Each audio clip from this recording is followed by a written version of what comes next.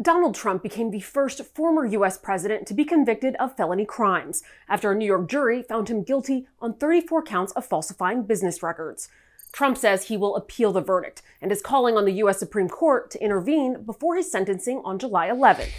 We've received multiple questions asking if this is possible, so let's verify. Can Trump directly appeal his conviction to the U.S. Supreme Court? These are our sources.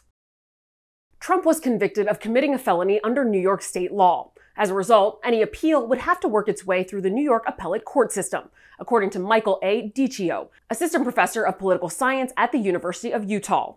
Michael Block, a New York attorney, agrees. There's nothing about the fact that Trump is a former president that would allow him to appeal what happened at trial here in New York directly to the Supreme Court.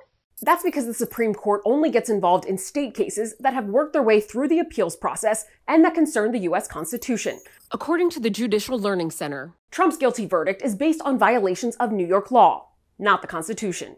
So we can verify, no, Trump cannot directly appeal his hush money conviction to the U.S. Supreme Court.